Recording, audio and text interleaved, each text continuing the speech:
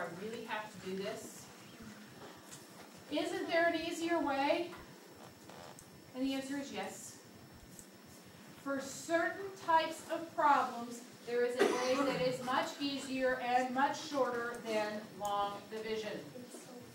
It's called synthetic division, and it will work any time your divisor is x plus or minus just a number. It will not work if you have a coefficient in front of the x. It will not work if you have x squareds in your divisor, or anything bigger than x squareds.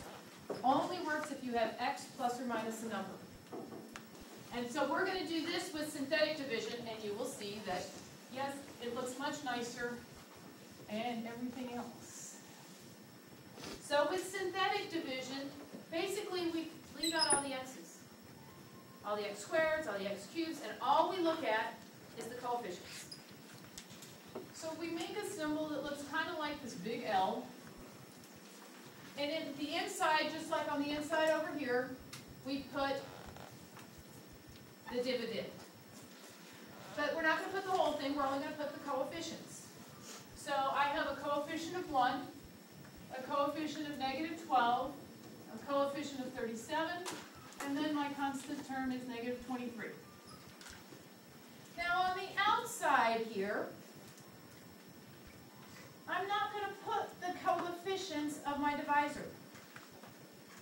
Instead, what I put in is the number which would make my divisor equal to 0. In this case, that would be 4.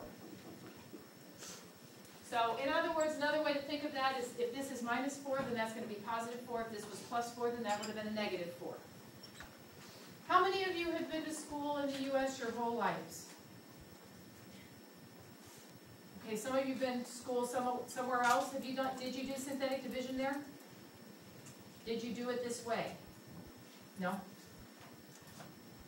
In the U.S., it is almost always taught that you do synthetic division by putting in the thing that makes this equal to 0, and then it allows you to add. In other countries, I have seen it where they actually put in that number, and then you have to subtract. So, whichever one you're used to or whichever one you like, both of them will work. I'll have to watch what you do. Now, here's the process. It always starts the same way. This first number always comes down and becomes the first coefficient in the answer.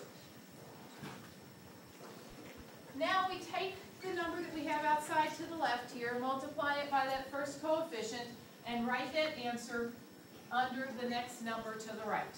So now I've taken 4 times 1, and I'm writing 4 under my negative 12. And now I add down. So I'll have negative 12 plus 4, and that will give me negative 8. So now I'm going to do the same thing again, except I'm now going to write it under the 37. What will I write under 37? Negative 32. I get it from the 4 times the negative 8, so I have my negative 32. 37 plus a negative 32, because I get to add, gives me 5. And then 4 times 5 is 20. I write that down under the negative 23. I add negative 23 and 20 and get negative 3. And these numbers should look awfully familiar. It's a good thing, because otherwise I messed up. These numbers are the coefficients of my answer. Now I started out with a cubic polynomial. Whenever I do synthetic division, what would be the polynomial that would come in my answer? 1 less. So if I started out with a 4th degree and did synthetic division, my answer would be a 3rd degree. This time I started out with a 3rd degree, my answer is a quadratic. And so that means I have 1x squared minus 8x plus 5 as my quotient. But I have this extra term. What is that? That's the remainder. It always is the remainder.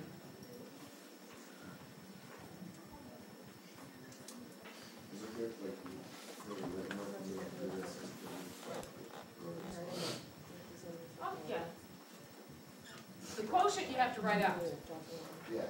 But the remainder, since it's just a number, you can just point to it and say, there it is, right there. All right.